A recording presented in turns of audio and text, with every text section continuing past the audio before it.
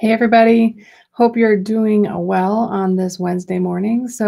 Uh, my question today for y'all is, do you have enough influence to get done what you want to get done? I think that sometimes the idea of influence or persuasion can get people a little nervous. Like they hear influence and they think manipulation. They hear influence and they think of something nefarious.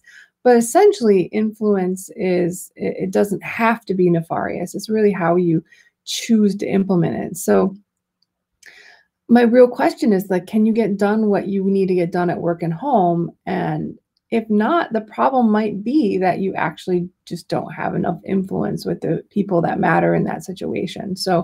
Um, the idea of influence, we talked a little bit about it on yesterday's episode, and then today, I am working with quite a few clients that are really trying to improve their own influence skills, and it's a huge part of the Plus Pay Lifestyles transformation program. However, this particular conversation actually came up from a conversation I was having this morning with my husband. And one of the things that we were talking about is, in one of my roles as a project manager, um, how to get things done. And it's it's odd sometimes, right? Because we usually think that getting things done as project people, all of us often very left brain, it's like getting the first task and the second task and third task and the fourth task done. But if you're working like a matrix organization, or you don't have direct responsibility for the people on your team, very often what happens is you don't have the influence you need to get things done. So projects get delayed, timelines get delayed, and then it looks as if maybe you aren't being able to do the job that you were asked to do.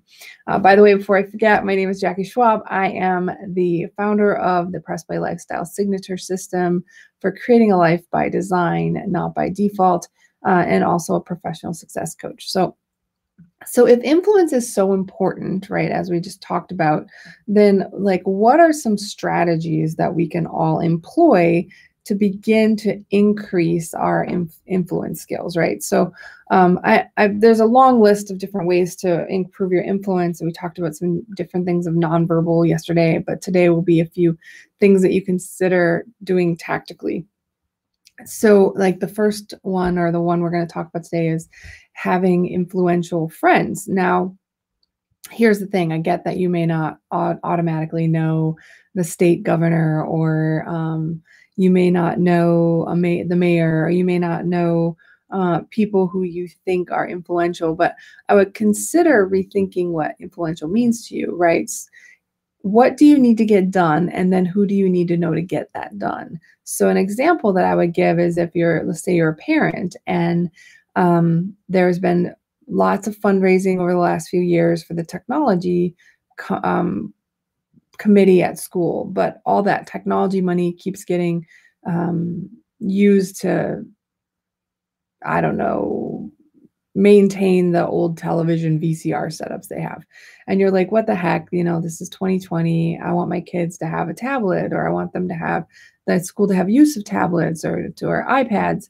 So does it do you any good to have influence over the president of the United States if what you need is to get the changes in the technology committee? No, right? The thing that you want to do is start to pursue relationships with people maybe on the PTA, people at the head of the fundraising. So when we talk about building influential friendships or influential relationships, what we're really talking about is seeking out people who have influence over an outcome that you desire, and then working to create a genuine relationship with them, because when they know, like, and trust you, they're more often likely to consider your input and therefore increase your influence. And the next one is very similar in terms of the people side of influence, but it's to increase your network or individuals that you know. Now, this one can be dicey, and also, head into some of those like nefarious places as well. But the intent with networking isn't to go out and see how many people you can add to your friends list, or how many people do you know on LinkedIn, or any of that. What it really is about is how many maintained relationships do you have in areas that you have interest? So one thing that I do tell a lot of my clients, especially those who tend to be a bit introverted, is put half an hour on your schedule once a week and then go send an email to say hi to an old colleague, right? Or go to LinkedIn and get on your messaging and send a message out. Or if you see a great article that's specific to your field, then share that article with someone that's in your network. But it's very easy to lose track of networking if you don't actually have some sort of minor process for keeping in touch, especially if you're a bit more on the shy side or quieter side. It can be a little harder for you to express yourself through networking. So putting it on your calendar can be really helpful. And then like the third option or third idea that I wanted to touch on today was the idea of increasing the skill of having influence. Now that may seem silly, but we're literally doing that right now, right? If you want to have more influence skills or persuasion skills, then learn some techniques. There's a great book out there called Impossible to Ignore, and it's a whole bunch of small techniques on how to increase your influence. There's yesterday's episode of P3TV where we talked about other ways to be seen, right? Or to be memorable. All of those things are opportunities for you to work on and learn that skill and practice it, right? Because we get better at the things that we practice and track. We don't get better at things that we ignore. So that's the third way that you can increase your influence. And then the fourth, which is one of my favorites, probably because I used the word nefarious early on, is being a person of high integrity. If you do what you say you're going to do, and if you tell the truth and you interact with people on an authentic level and treat them with respect, that usually is reciprocated, right? People mirror that back to you. So if you do what you say you will do, in general, that level of higher integrity is going to automatically increase your influence with the circle of people that you spend time with that know that you have higher integrity. I would encourage this to be a value anyway, even if you aren't necessarily working on your influence skills, but it's definitely one that can be very helpful. And then the last one for today is improving your leadership skills. A lot of people will say, I walked into a room and I knew that person was a leader. Well, you probably did that because they stood a certain way. They had a certain posture. They are charismatic. They started leading the conversation. They looked at you. They mirrored your body language, like all those things we talked about on prior episodes. But the good news is leadership, while in some people is an innate skill set, it's also a skill set that you can learn. So you can go to leadership conferences, you can read books about leadership. I'm a big fan of The Compound Effect, which is a book by Darren Hardy. There's Watership Down. There's a whole bunch of great leadership books out there. Good to Great by Jim Collins.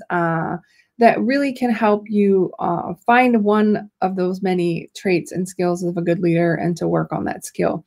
One of the key tenets of a growth mindset for a leader is, one is be willing to work hard. Two is be willing to learn a new skill set. And three is to take feedback from others about areas in which you can improve. So if you want to be a good leader and you want to increase your influence, then two ways to do that are to let your immediate peer contacts know that you're doing that and request feedback. And of course, engage yourself with a leadership coach who can help you assess where you might have some blind spots, even assess where you might have some hidden strengths and help you leverage them. So leadership skills are a component of influence. Again, depending on what you're trying to have influence on, right? If you're trying to influence the PTA to buy some tablets, you probably don't need to go take a course on leadership. You may just need to be involved and need to have high integrity and make a plan to increase the network to include the people on those committees. But leadership skills are definitely a way to have a growth mindset and pursue increasing your influence. Now, just a note on this, and I think we've said this many times before, but not all these tips are going to work for everyone. If you're paralyzingly introverted, maybe going out and meeting a high influence friend isn't going to be something you're stepping out of the gate with right away. But you can be a very high integrity person, and then that in and of itself will assist you. So, take what you need and leave the rest. But some of these skills, some of these tactics are helpful for you when you're trying to increase your influential network.